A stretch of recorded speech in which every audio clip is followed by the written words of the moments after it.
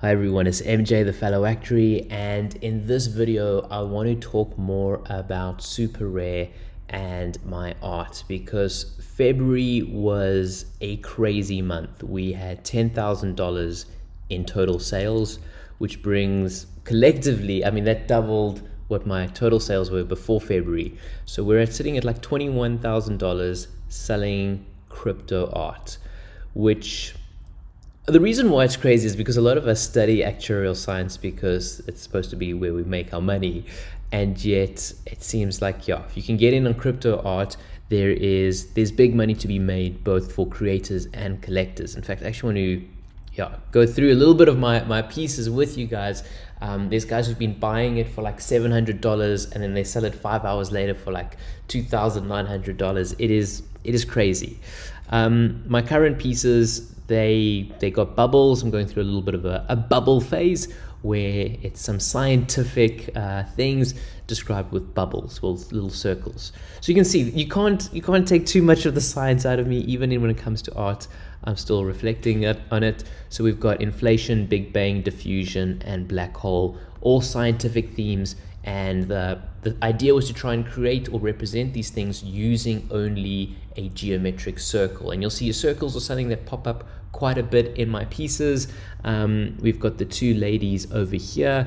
Each of them have got a little pink circle that they're holding. Both of them have sold. So we got $349 and $354.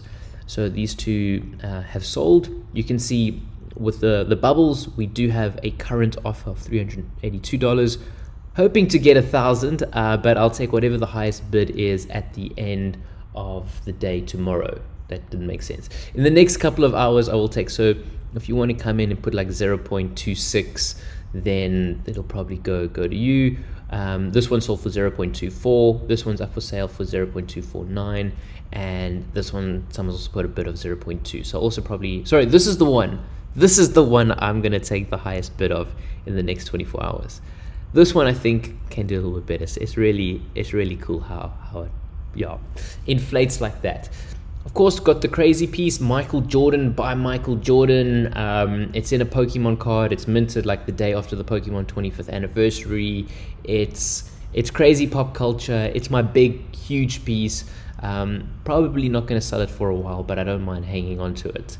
Then I guess more serious art coming away from the bubbles and Michael Jordan.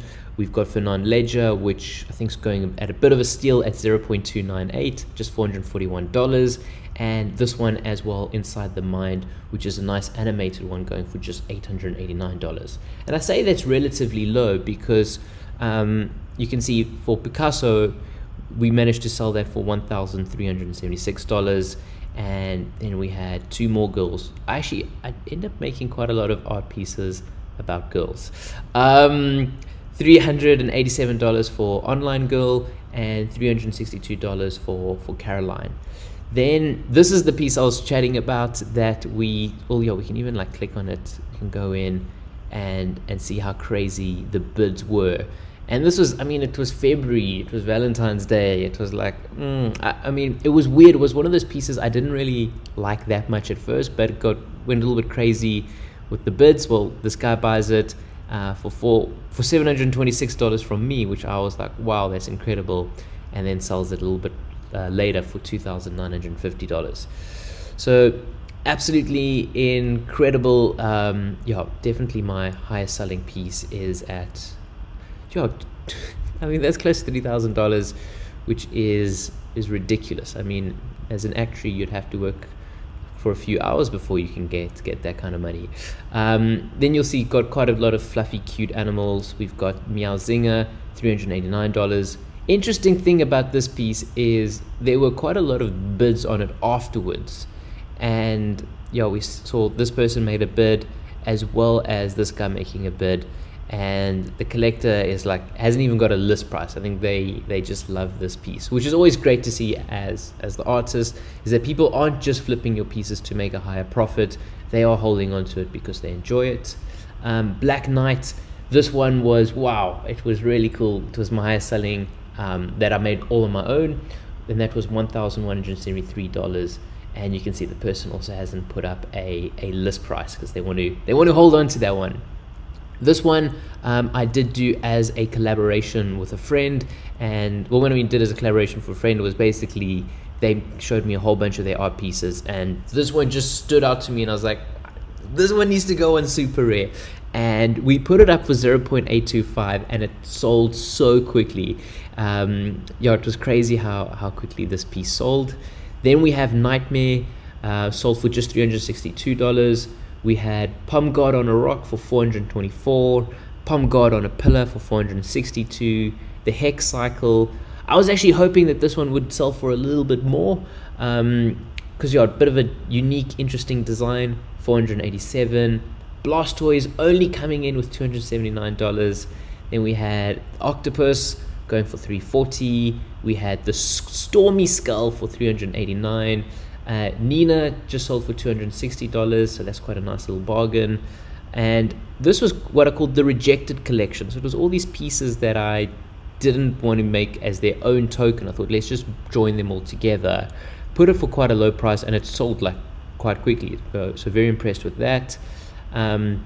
This one was $214. This was also one of my friends made it, and I was just like, this piece needs to be on SuperRare. And it's always a little bit awkward when I put my friends' art pieces on my platform and they sell for a lot more than my ones. I mean, I was getting $214. My friend's piece was getting $1,563. But the way we did the collaboration was that we would go 50-50 on whatever the sales price was. So making a little bit more money on other people's art than my own, which is weird. This one did only sell for $192. This one could have gone for a little bit more. This one was, yeah, this was a great sale, $641. Or I think this was a resale. I don't think I got $641 for this one. Let's just double check. Yes, they sold it. They bought it from me for $185, sold it for $641 within the course of 2 weeks. I remember the person who bought this, they actually made it their profile picture. So I was like, yeah, they're really into this. Although I guess if you buy something for $185 and somebody offers you, what's that, close to 3 times the amount in 15 days, I mean, that's quite a good return. Quite a good return. It's too cool.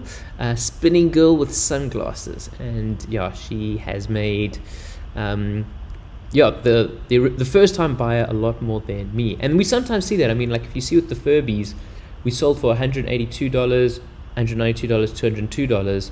Same with the High Furby, also sold for that, and then the person was able to get in a resale of $780. And you can see the other Furbies, they haven't listed prices. They think these things are gonna pump and climb a lot higher.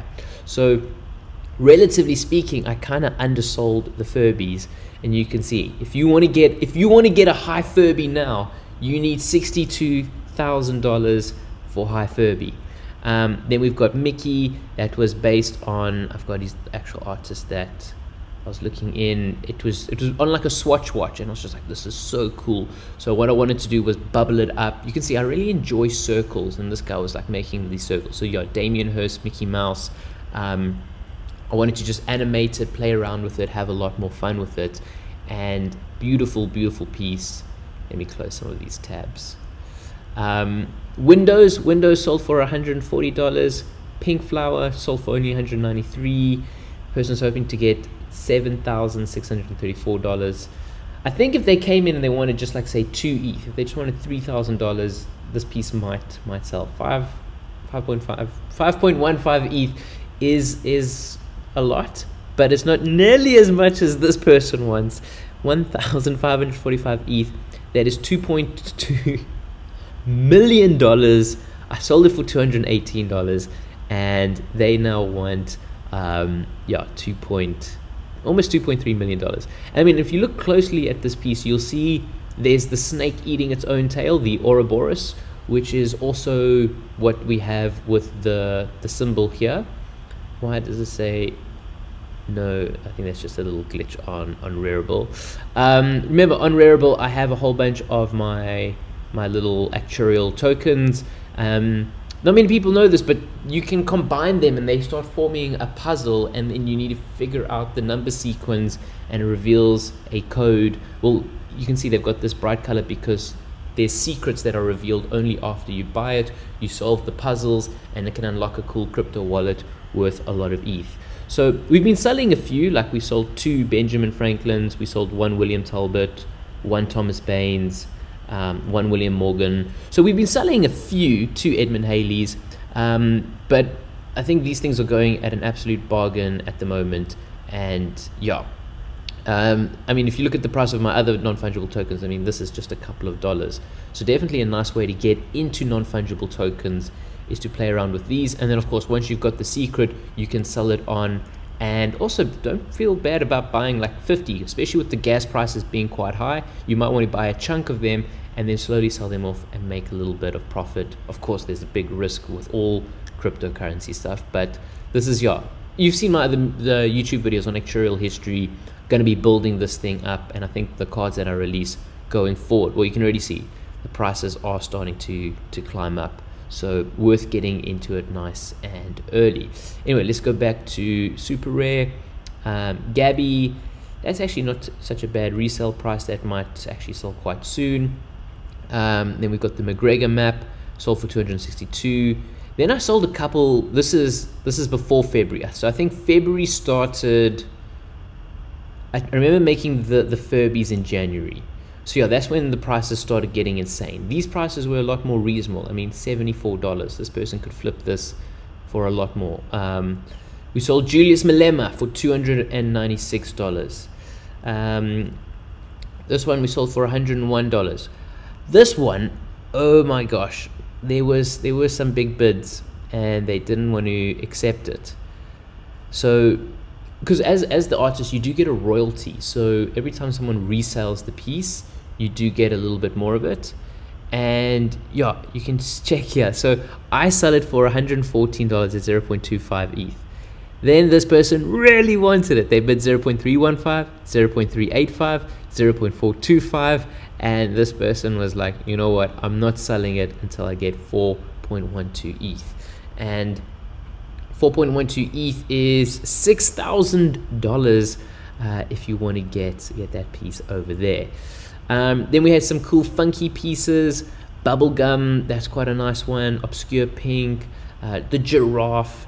We've got Smudge, which is a little profile picture, sold for $265. We've got Murakami, $475. Caponius. You can see there's still a lot of science in the art. I'm still. It's weird because people normally put science and art as 2 different ends of the spectrum, and of course when you study actuarial science and specifically the statistics and the model building and all of that kind of stuff, you kind of categorize as a scientist. But yeah, this is showing that actuaries we can have fun with art too. And here we can see we got circles and cats. This llama, I think this is my highest ether sale, is this llama. So this was a little bit while back when the Ethereum prices were a little bit lower. This llama, I was a little bit worried about it because there's like a whole Instagram account for this fluffy llama that I carry around, and I was like, is this too childish? And no, we actually sold it for $536, which was huge at the time.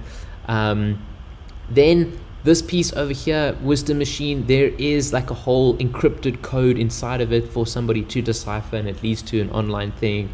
So selling it for 303 is probably too low. I see the person isn't interested in reselling it. They want to keep it for themselves.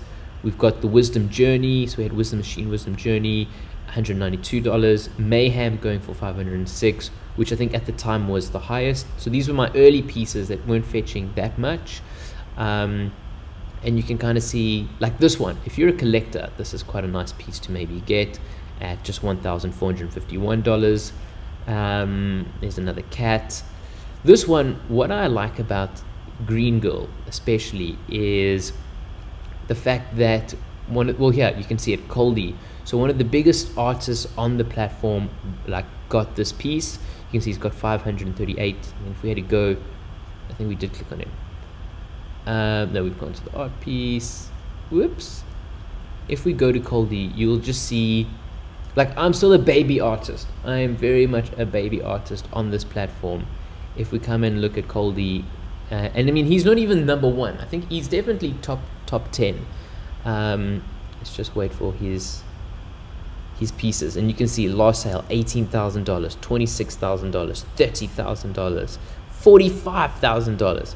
So that's why it was really cool to have one of the big artists buy the piece. And I mean, I was actually on Twitter talking about that piece, and he was saying, you know, he loves it, he thinks it's such a great one. That's also the thing, I'm big on, like, I only use Twitter for crypto art. So if you want to come and check me out on Twitter, it's what's it, Bayman 1991, because I've had this account for a long time before I was doing crypto stuff. So come check it out if you want to follow me for just NFT stuff. And also I give giveaways so we've just given away our little crypto thing, Isaac Newton, 31 minutes ago. So I think the guy has commented, and I'm going to send that NFT to him as well.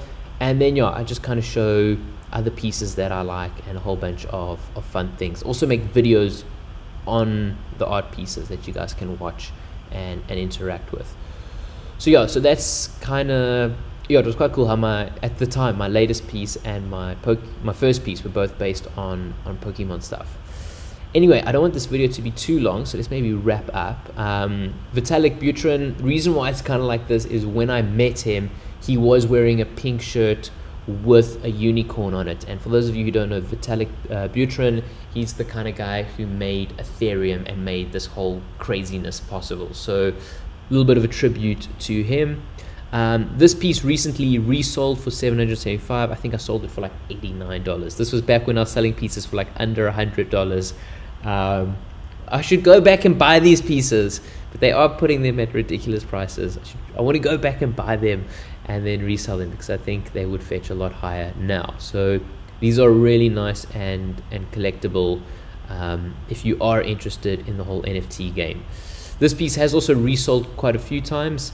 I sold it for a lot less than that, and I see it's now up at $11,000, which is huge, absolutely huge. It's crazy. So that's kind of my art pieces. Like I say, gosh, if we just swipe through all of them, they are quite expensive. So like I say, on Rarible I have more entry-level pieces, the non-fungible tokens, as well as a few other ones. So come check me out on Rarible. I'll put some links in the description below. Otherwise, follow me on Twitter if you're interested in learning more about non-fungible tokens and crypto art. So that was primarily what I was doing in February, was making art. However, it's coming now to March, and we're gonna get back into actuarial work. I've got 9-week course on financial engineering, 7-week course on financial mathematics, a 9-week course on pure mathematics, and a 5-week course on enterprise risk management. So March and April definitely going to be a lot more traditional work, and then we might see just a few art pieces here and there if I get time to have a little bit of a break. But as always, thanks so much for watching, and let me know your thoughts in the comment section below. Keep well, everyone. Cheers.